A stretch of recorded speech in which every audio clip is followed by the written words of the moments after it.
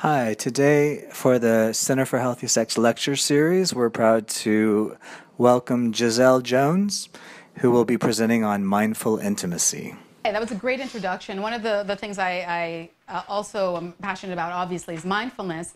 And I recently achieved my certification in mindfulness facilitation at UCLA's MARC Institute. That's M-A-R-C, the Mindful Awareness Research Center at the Semel Institute for Neuroscience and Behavior Studies at UCLA.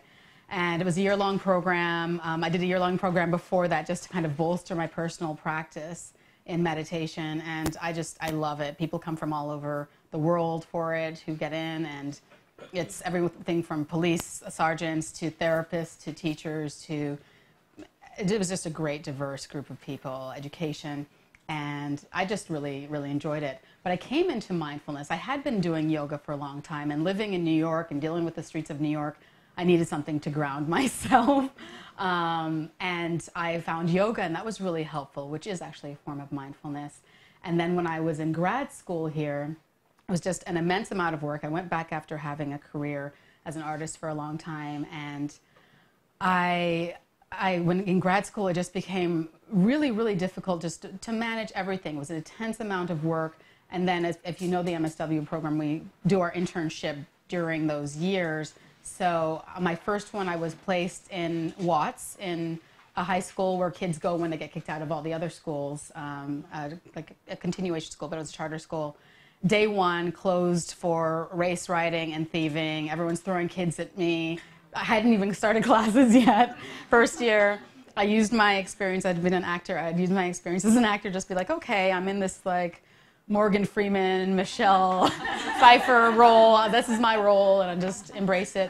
But I really needed, there was a lot of suffering, a lot of trauma. Obviously, we deal with a lot of trauma here as well, dealing with people who have sexual issues. But dealing with it with kids and young people was particularly hard, and I needed something. And I found the MARC Institute. It was free for students there, and it was really helpful. And I helped advocate to have sit once a week in our building at the Luskin School of Public Affairs. So that was really helpful. I got involved with that, started TAing and volunteering, doing mindfulness and yoga through different endeavors. So it's really helped me, and I bring it into the work I do with clients here across the board with sexual performance issues, anxiety, trauma, addiction, and it helps me to regulate and kind of see what's going on. I kind of have a feel sometimes for what's going on with the client by what's going on in my body, as I'm sure a lot of you know. And so I really enjoyed this work, so I was really excited to have the opportunity to talk. So I'm going to try not to talk too much off and get to a lot of the experiential things I want to do with you today. So there may be a couple things that I skip over, but these are the objectives, as mentioned, just to give you a little bit of knowledge about the neurobiological benefits of mindfulness. And as I said, even more importantly, the experiential exercises on self-regulation and deepening intimacy with both ourselves and interpersonally with others, and how we can do that with ourselves and with our clients and teach our clients to do that in their own relationships as well. So I just wanted to do a little poll about mindfulness, and you know, there's so much information and so much heat around it right now, but I wanted to see what your experience of it was, or what you might think that it is or have a definition for, because there's a lot of definitions of it and they're all right. So what does mindfulness mean to you? And anyone can just raise their hand. Being aware of the present moment. Being aware of the present moment. Yeah, key factor, present moment and awareness of it. Yes, please. Noticing without judging. Noticing without judging. Yes, non-judgment. Yes. And on purpose. Oh, and on purpose, yes. Deliberate, non-judgment, present moment attention. Was that what you were going to say? Okay, great. So that's basically covering, I do a loose variation of basically the Jon Kabat-Zinn, but yes, paying attention to the present moment, deliberately, on purpose, and with non-judgment. Non-judgment, sometimes I add with compassion. So for what's going on, both are kind of on the same side of the coin. But so why? Why is all this hype around mindfulness? Why should we do it? This is great, but why should we do it? And I'll just talk a little bit about one of the studies that appeals to me that was done in 2011 at Harvard.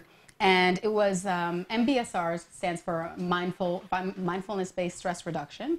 And that was created by Jon Kabat-Zinn. And, pardon me.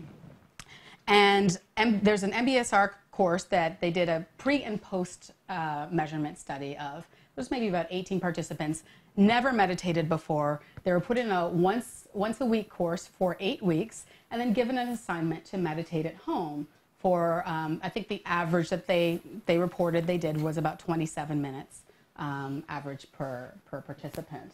So they measured at the beginning using, we now have the science and the technology to measure brain activity without being intrusive. So they measured before and after in the prefrontal cortex, the anterior cingulate cortex, and also the, I want to say, hippocampus. I was going to say hypothalamus, hippocampus. And so the anterior cingulate cortex is associated strongly with self-regulation, as well as learning from past experiences to make, optimal judgment and optimal decisions.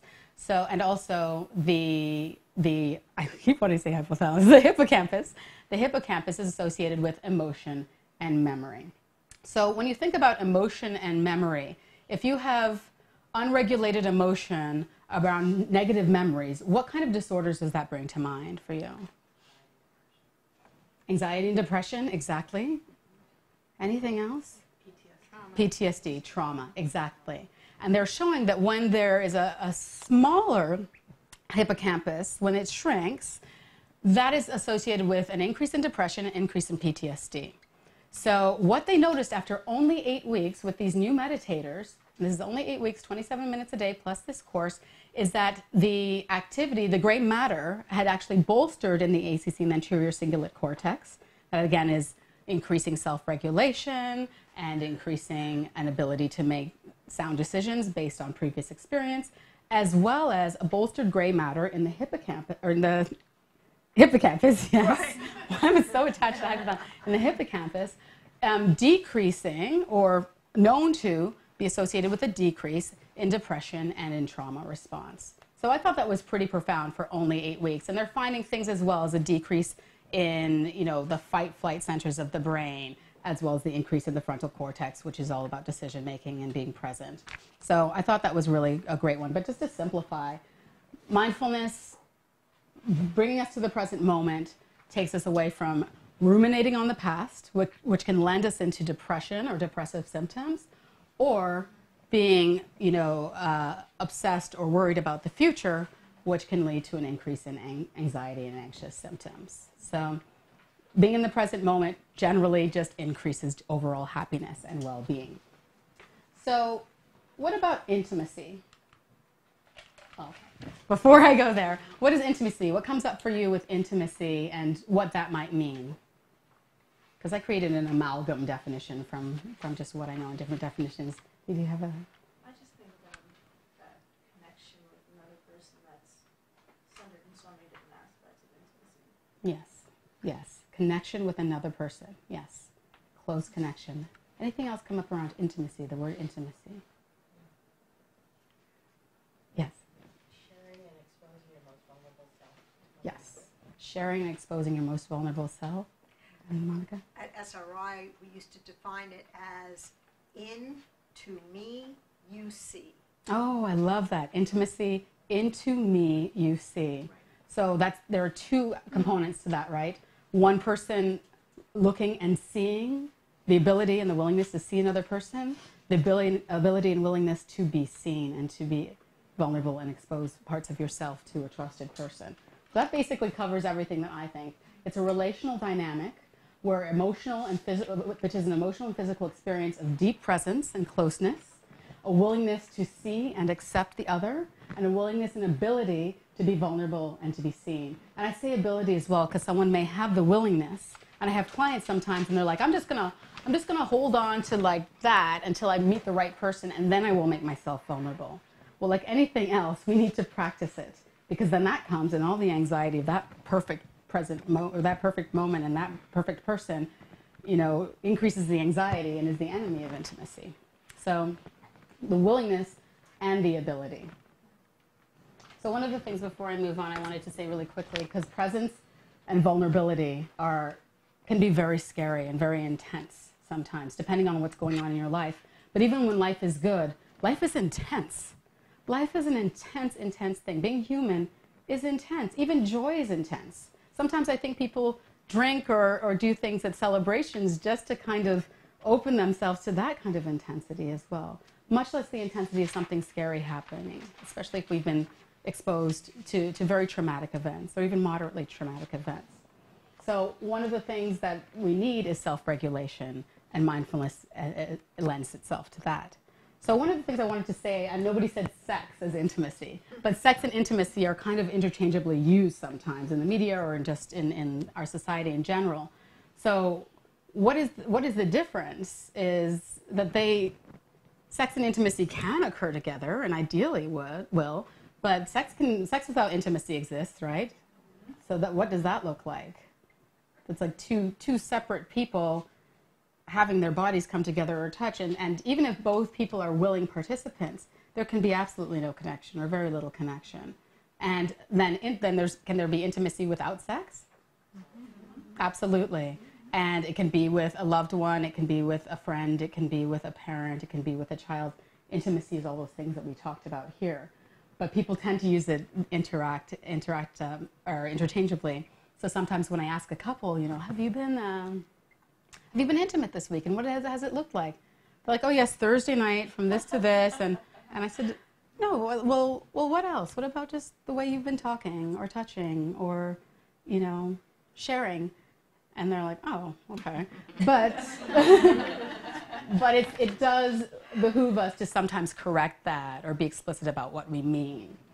So this is just a slide that really appealed to me because as infants and children, we know that for physiological development, for proper physiological development, we need emotional and physical intimacy. But we often forget about that as we grow older, and it still is a biological need. Even though we may be grown, we may be developed, we still have a biological need for skin-to-skin contact. We still have a biological need for nurturance and to share and to have shared experiences and to feel loved.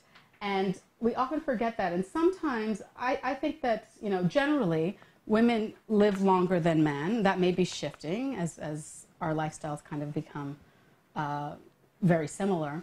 But one of the aspects, and they do studies on this as well, is that women are just, in our culture at least, it's culturally normative for us to maintain a lot of very close friendships, even when we're in partnership.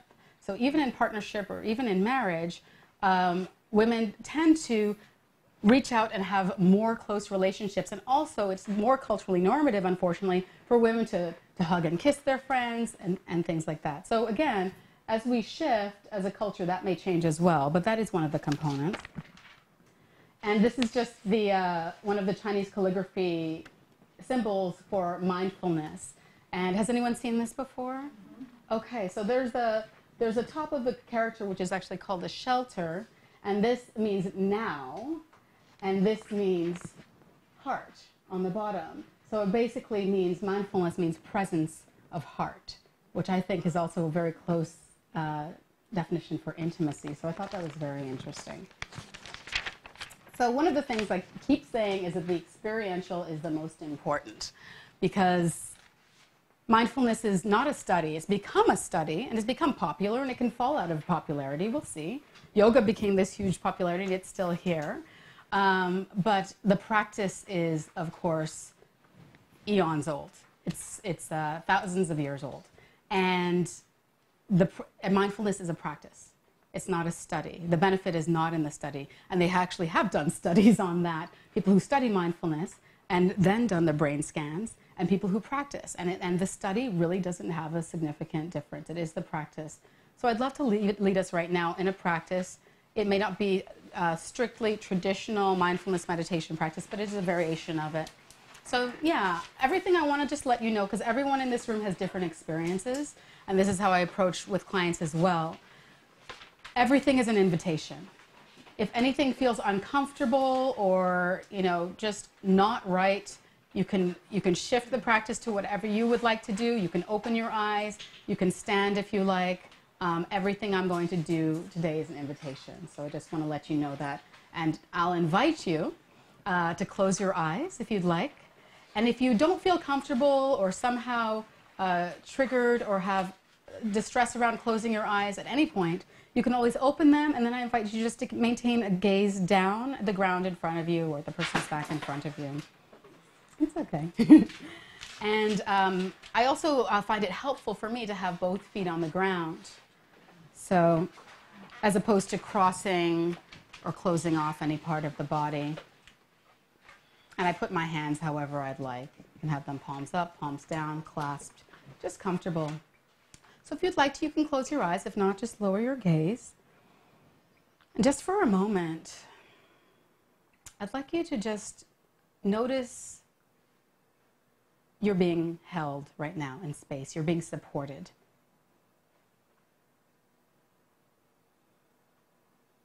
And just notice, just silently to yourself, how that might be. The floor under your feet, the chair underneath your body, and perhaps at your back. Even your own body supporting itself. Your hands may be resting on your body, on your lap. Each vertebra supporting the next. Even the gentle meeting of the eyelids or your lips may be a form of support. A communion. And right now, just noticing your natural breath, I'm going to invite you to find a place in your body that feels tight, or tense, or dense. Yeah, just notice.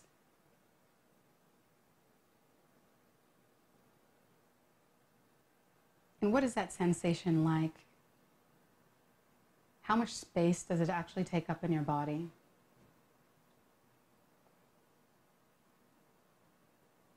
And if you'd like, you can even give it a color.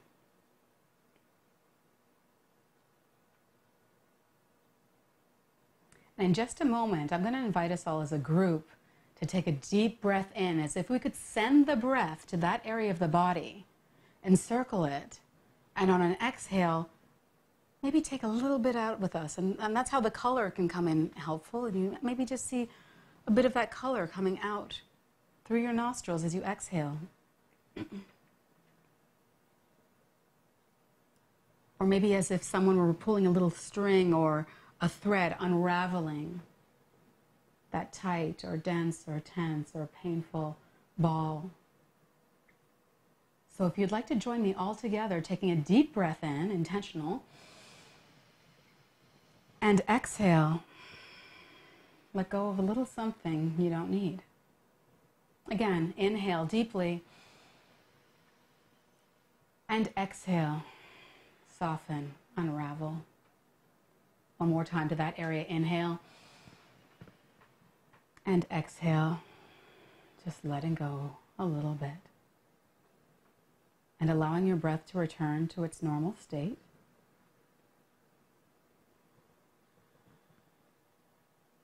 I'm going to invite you to observe the breath. And normally I'll give you one space to observe it, but I want to try something a little different today. And I also want you to observe any response in your body, heat, resistance, tightening of breath, loosening of breath. And just follow that in through your nose, down your throat, maybe expanding your lungs, diaphragm out, contracting all the way back up again gently. So I'd like to give you an option if anything becomes distressing at any point or it's not something you want to do. You can just watch the breath and observe the breath just where it is, or turn your attention to the sounds in the room, including the sounds in the room, inside your body, or outside your body.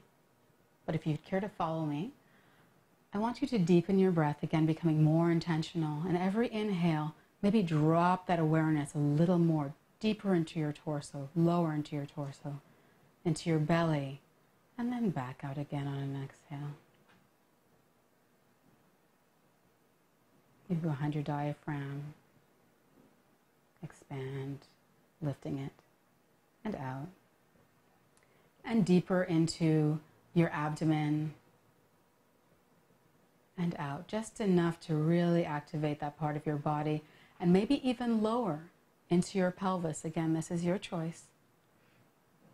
What does it feel like to breathe as if you could breathe all the way to the bottom of your pelvis on an inhale? Exhale, releasing it back up and out of your body. All the way down. As if you could expand or fill the bowl of your pelvis with the beautiful water of air, of oxygen. It's like filling a bowl, and watching it empty. If there's any part of your body you still feel like you're holding more than you need to maintain this position, I invite you to let go of it. Maybe it's even your face or your jaw, shoulders, hands. And releasing into just a regular breath again, just observing. Less intentional.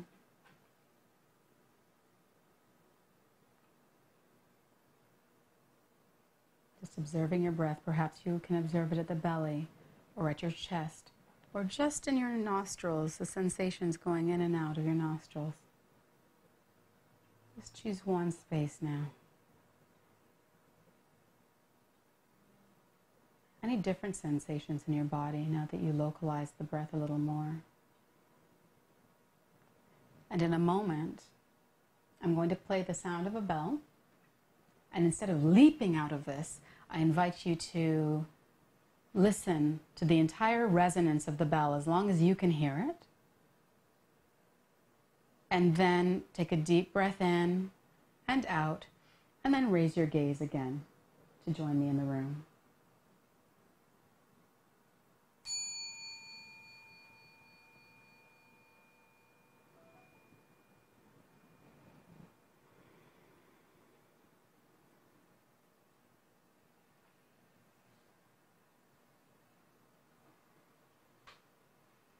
Thank you. Thank you for practicing with me, you guys. So anything you noticed, I'll take any comments, questions, concerns.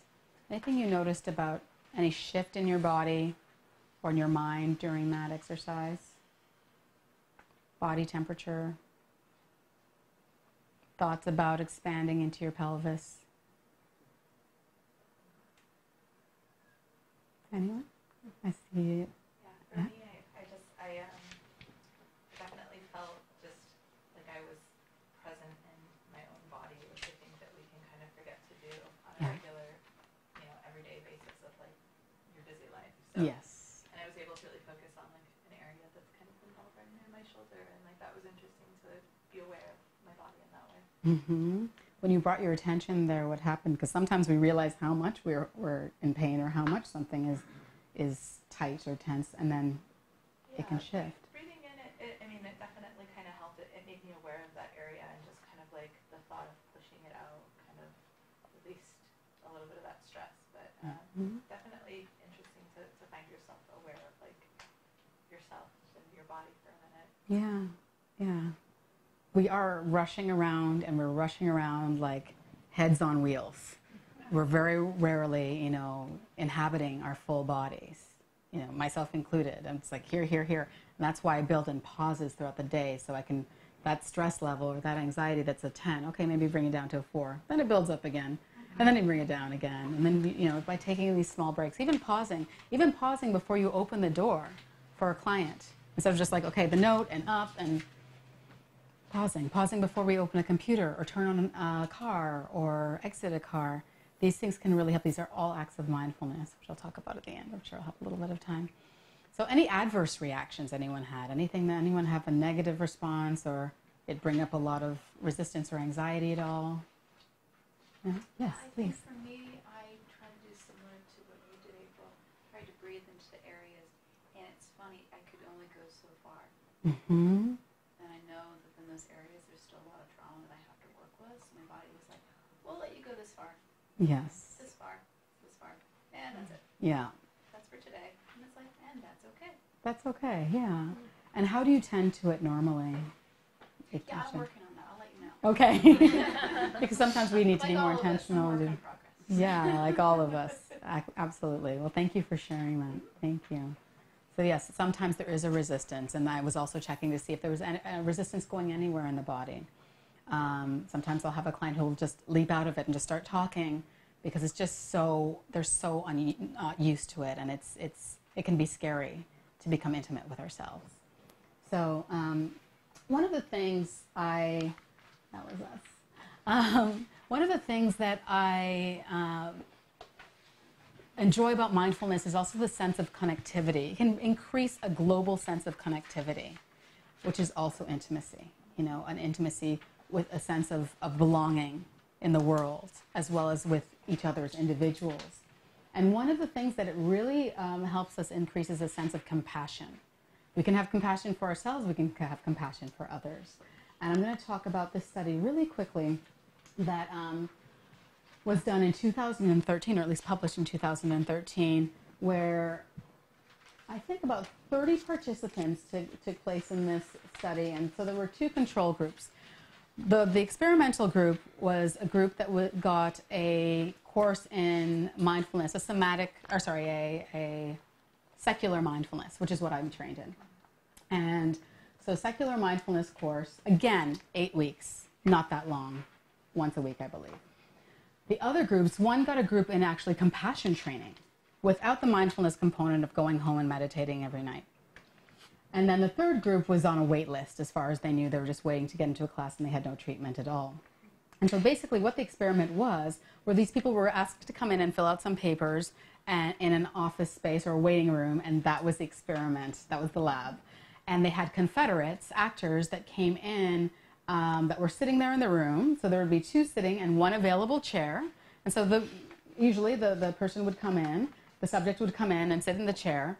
A Confederate would come into the room on crutches. And the person would have 1 minute only to have a response. The person would come in on crutches and maybe have a bit of a sigh and lean against the wall and just be texting against the wall. And they found that the people who were in the meditation group were more than 5 times, even more than the compassion group, likely to get up and give them the seat or to offer the seat. And they only had 1 minute. So that I thought was pretty profound as well, and a really interesting study. So they call it we talk a lot about antisocial behavior, right? We rarely talk about pro-social behavior, but this was a measurement of pro-social behavior and impulses and following through on them. Because sometimes the other Confederates, the 2 other people in the chairs, they were told not to offer their seat. So sometimes if someone else doesn't do it, someone else doesn't give the dollar, or whatever it is, you're less inclined to. If you see someone else doing it, you're like, oh, or mine, But no one else is doing it. Okay, well, maybe the person's only going to be there for 2 minutes. You're less inclined. So it takes a little extra effort to have that pro-social activity in that situation. Yes, please. I didn't maybe catch this. Did you say that the meditation and then versus the compassion group, were the compassion people self-selected? Did they sign up for it independently in mindfulness? No, it was a random assignment. Okay. Yes. So it didn't have anything to do with the type of person that would seek out a compassion group versus.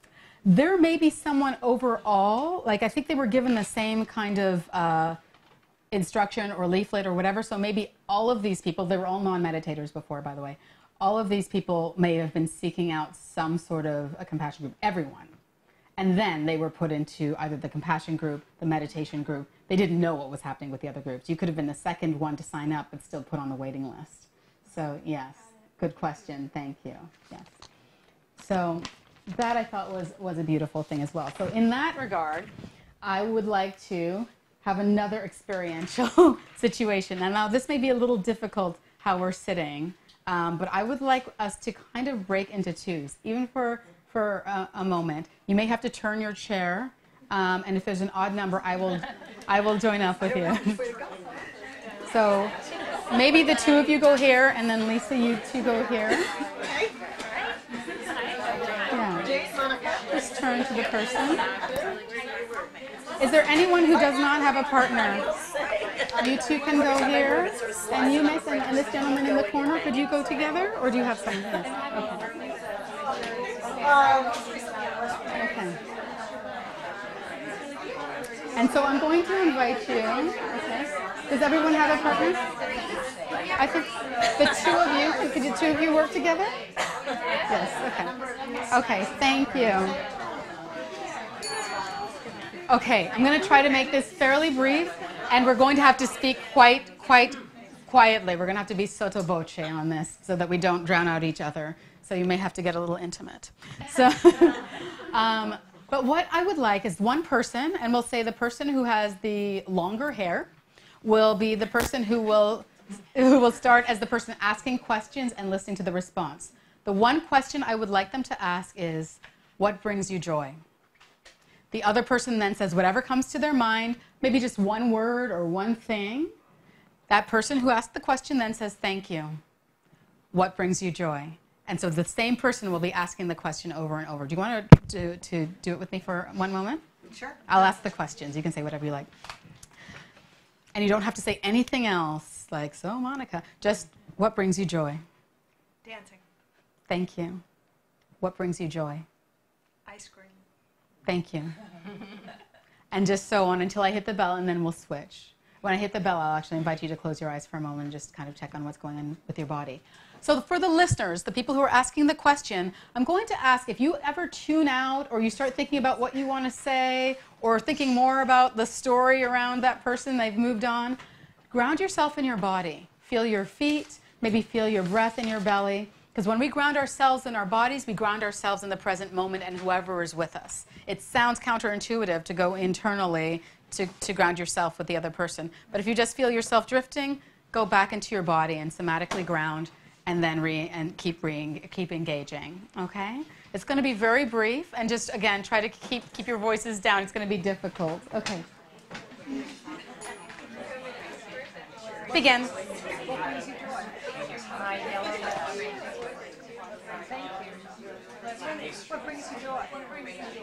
kids and my friends. What brings you joy? Specifically, sneeze candy. Thank you. What brings you joy? Yoga and exercise. What brings you joy? Peace and tranquility. What brings you joy? Reading. And remember to thank the person for their response. Your only response is thank you.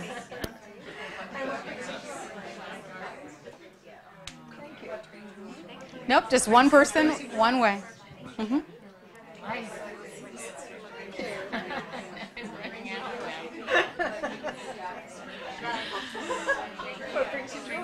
In a way, Finish your last response. Thank the person. And close your eyes, everyone. Finish your last response and close your eyes, please. Just close your eyes and then just check in. What are the sensations going on in your body? As the listener, as the speaker. And yes, just close your eyes and check in with your bodies. When I hit the bell again, you're going to open your eyes, and the other person will be the one to ask, what brings you joy? Thank you for your response, and to continue asking, what brings you joy?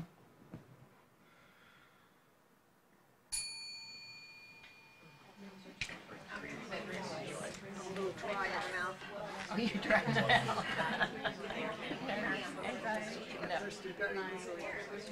Okay. What brings you joy?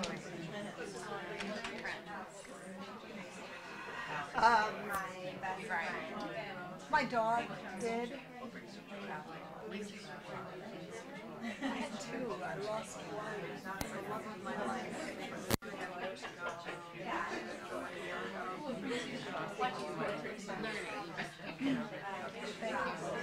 What brings you joy? My cat. Thank you. What brings you joy? My husband. What brings you joy? Playing board games.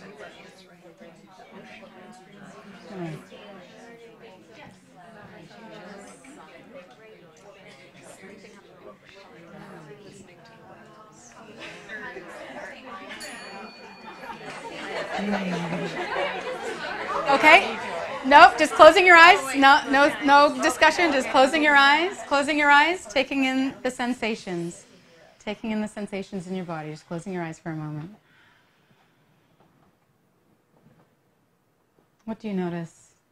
Your skin, your belly, your face,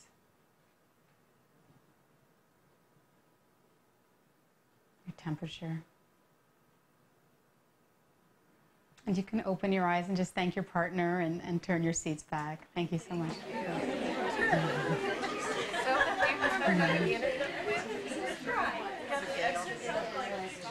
Thank you.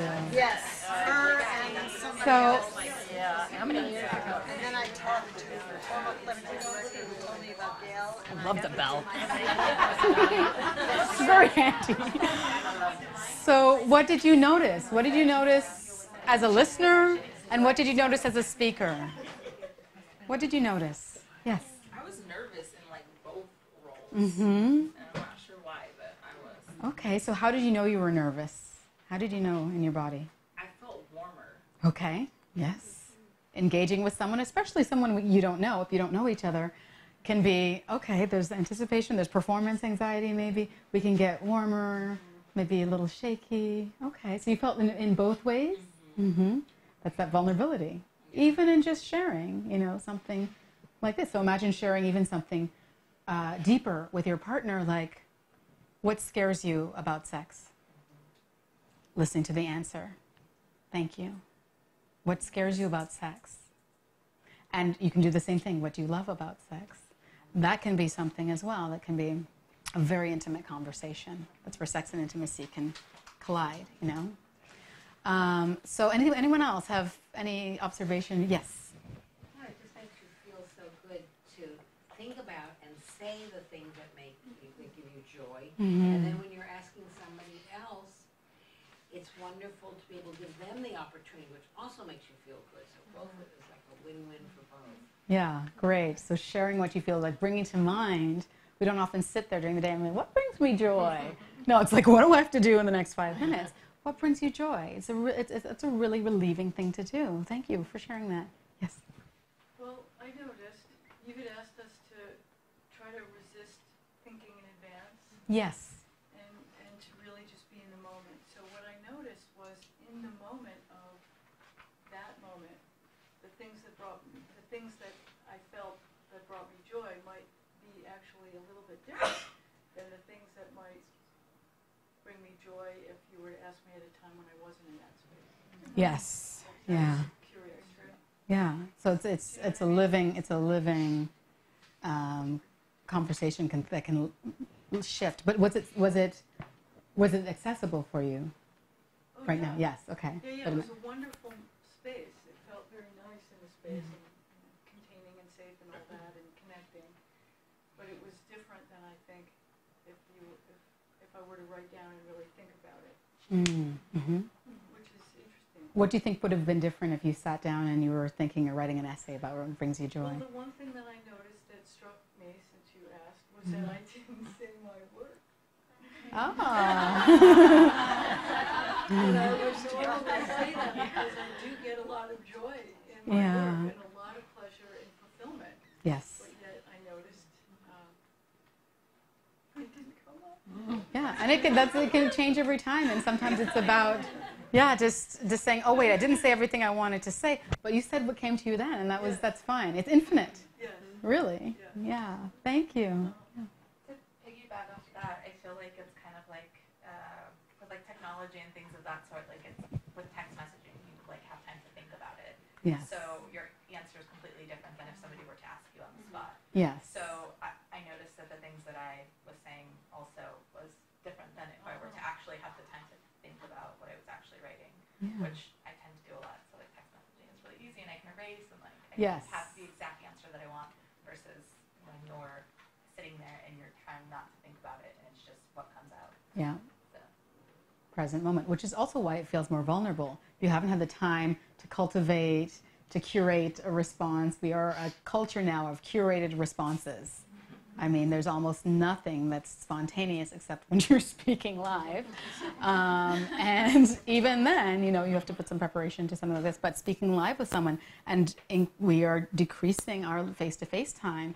And I'm wondering what that's going to be doing. I have theories of what that's going to be doing, having worked with adolescents and young people a lot who can't let go of it, or can't make eye contact, or can't say they text I love you to someone sitting next to them. You know, they have amazing skills that we didn't have in certain ways, but there is going to be such a limited sense of intimacy and a lot of pathology around that, I fear, and I have seen already, and that scares me. I don't want to be a technophobe, but I do want to say, you know, we're not taking care of what we need to take care of as far as being a human connection, as far as tolerating the intensity of being human. So, yeah, there's that. But it's convenient. Yeah. Well, it's interesting. So being 30, like I went to high school without technology. It was so much. So like when you dated, you talked on the phone for 4 hours.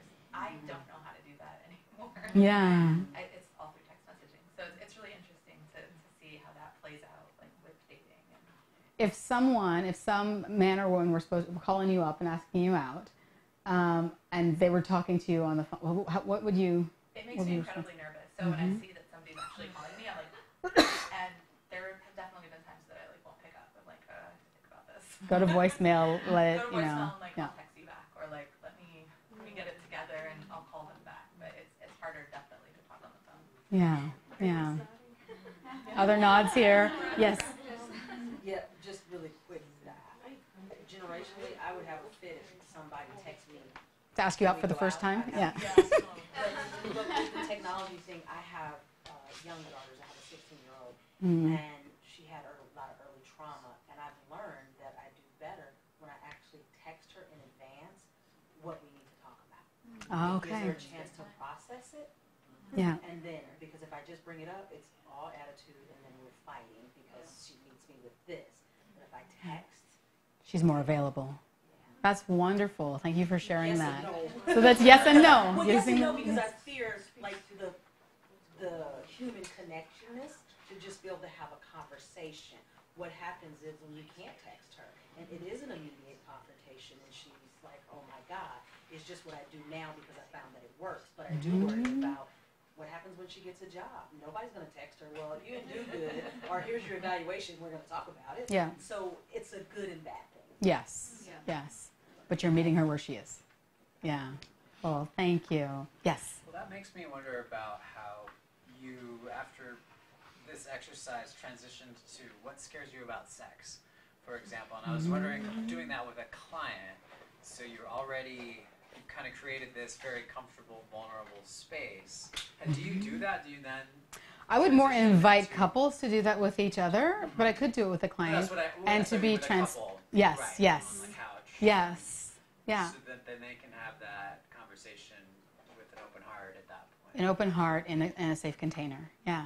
And I have done that exercise, and to be transparent, at a tantric teaching, and it was really profound because it's like the repetition, the layers come down, and not being afraid of repeating the answer as well, and having the same answer, and it's like, okay, inadequacy. All of a sudden, ball of inadequacy comes up and out of you, and this huge emotion was there. And so that was a really profound thing for me. So it's something that I like to bring in. But again, you have to have that trust and rapport and understand what you're working with. It's not something you want to throw someone in who's had sexual trauma, session one. But it is a beautiful way to open someone to some of their most vulnerable parts, because I believe, and that's why I work here, that our sexuality is just this blaring magnification of everything that is good and everything that is difficult and challenging with what we experience, and it can come out in that a lot. And that's why I was saying, if anyone had an opposition to breathing into their pelvis or anything like that, because there is a lot of, we protect ourselves, we harm ourselves, we reward ourselves through this really profound, system in our body and our minds, and very few people talk about it. We don't talk about it in our everyday culture, and when it is, it's completely wrong. It's not accurate, and it's this weird distortion. The most intense being pornography, but even in regular media, it's talked about in ways that are fantastical and shown in ways that are fantastical. And when people want to have a real conversation, people are like adverse to it. And so I think it's important to have safe spaces for that. And yeah, I'd invite you to go there, let them know what you're doing, and see if they'll be open to it. But yeah, I think it's a powerful thing to do. So one of the things, yikes, I wanted to touch on really briefly, and you may have heard of, is sensate focus therapy, coined by Masters and Johnson. And when couples are having trouble kind of marrying the intimacy and the sex, maybe there's erectile dysfunction or any kind of other arousal or anxiety issues around sex, sometimes I say, why don't, for 2 days this week, one with you receiving, orgasm and sex as you know it, intercourse, is off the table.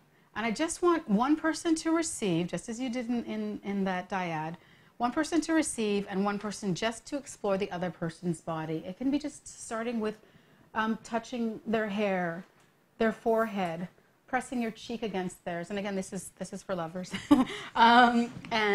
Or smelling someone behind their ears, placing a hand on someone's chest, almost like you're an alien and you drop down here with this beautiful creature you feel this love for, but you just don't, it's just wonder, just going in with wonder, curiosity.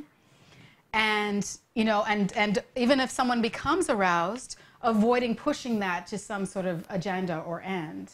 And so it could be almost like, and I'm like, it's not necessarily a massage, because then that becomes with an agenda as well. And if it falls into tickling, because things will maybe tickle, the person can say that tickles, but don't keep going there, because a tickle fight can then be something that's avoidant of the intimacy. So the person who's touching may just touch, and the person who is receiving may give verbal and nonverbal responses. And they can say, I don't like that.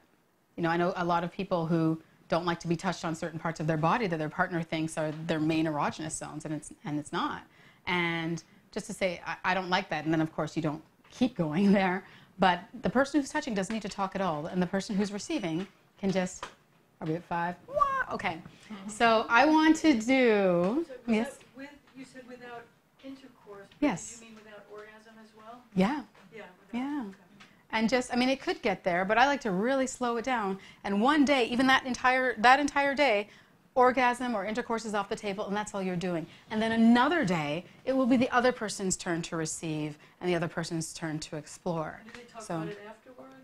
Yes, they talk about it throughout. Well, they can talk about it afterwards, but throughout, the person receiving will be giving verbal and nonverbal feedback, even if it's like, or like a giggle, or yeah, that feels kind of strange.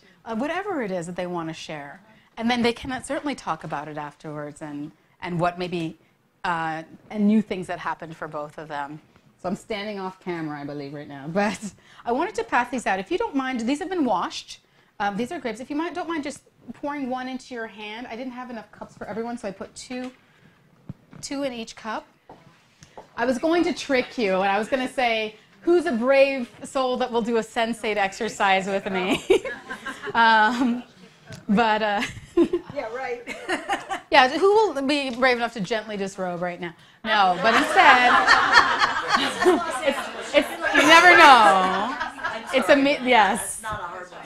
That would be a mean trick. But instead, I'd like you to each hold the grape. Don't eat the grape. Just hold it in your hand. Yes, just take one grape. Oh, I got So take one grape. And because in the interest of time, as you're passing these grapes back, who's missing a grape? One each. Who's missing grapes? You have two? So just take one and pass behind. There you go. Grape. One more grape back here. Oop. There you go. You're welcome. Oh, I'm so sorry. So I'd like you to... Oh, I'm sorry. Oopsie. There you go. So in the interest of time, I'd just like to have you take the one grape in your hand, and before you eat it, if you want to eat it, just kind of like look at it. How is it feeling in your hand? Because normally we take a grape, we're like, glop, right? So mindful eating is one of the ways we can daily practice mindful intimacy. So how does it feel? How do you feel about to eat this grape? Maybe you're a little hungry or thirsty and you want it. Maybe you're anticipating it being sour or sweet. And now I'm going to invite you to just kind of place it in your mouth without chewing it. Notice the sensation. Oh, you had a mint, I'm sorry. And then gently take that first bite. What's it like to break through that skin? And then slowly complete. So you felt the tart here, I see? Yeah.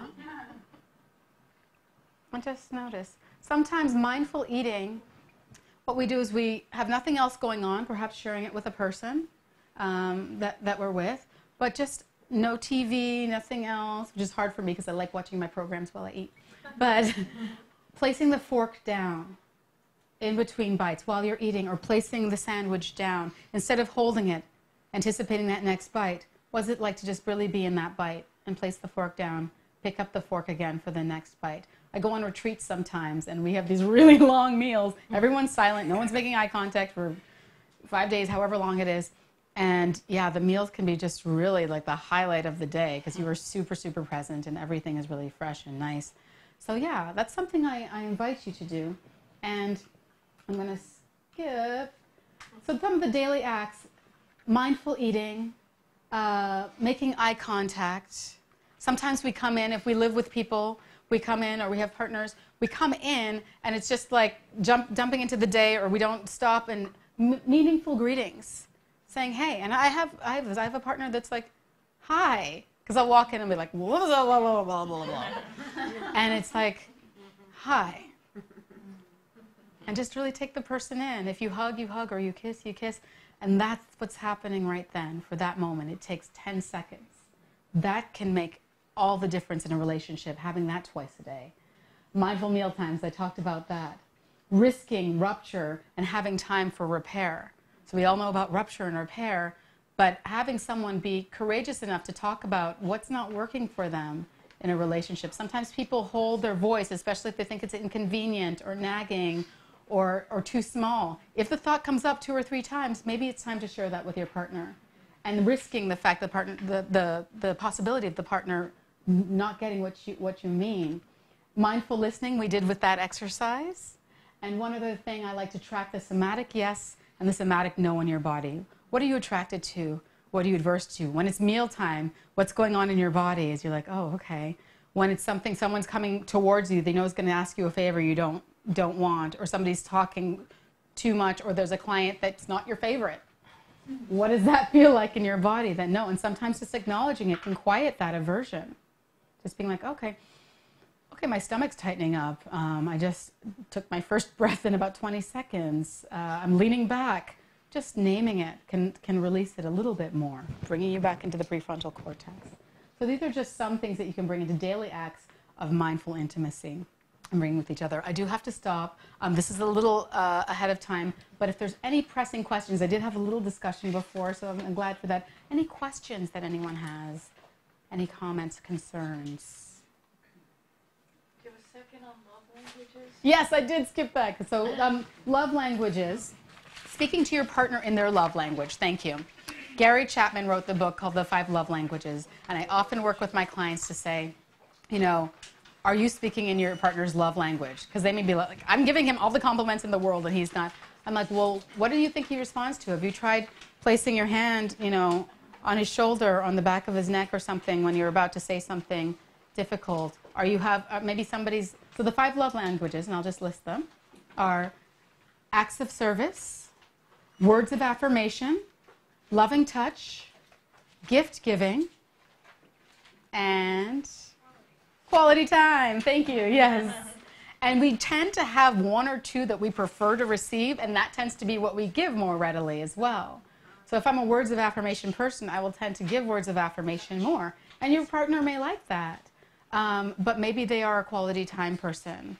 And you're texting them words of affirmation or giving them words of affirmation, and you don't really have time to just sit down and be with them without some sort of agenda. And maybe that makes them feel loved. Yes. Gifts of what again? Just gift giving, yeah, thoughtful gifts.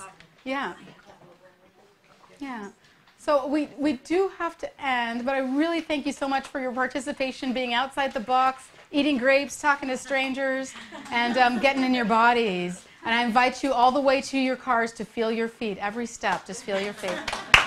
Thank you. Thank you, guys.